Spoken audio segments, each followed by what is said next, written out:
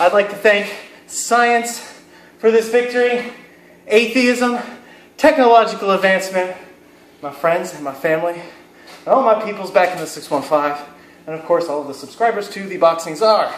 I'm now going to conclude this interview early because I have sweat in my eyes and it burns like acid. But I worked hard to get the victory.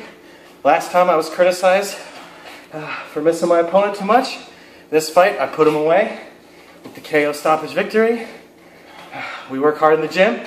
We did what we had to do to get the W. I remain undefeated.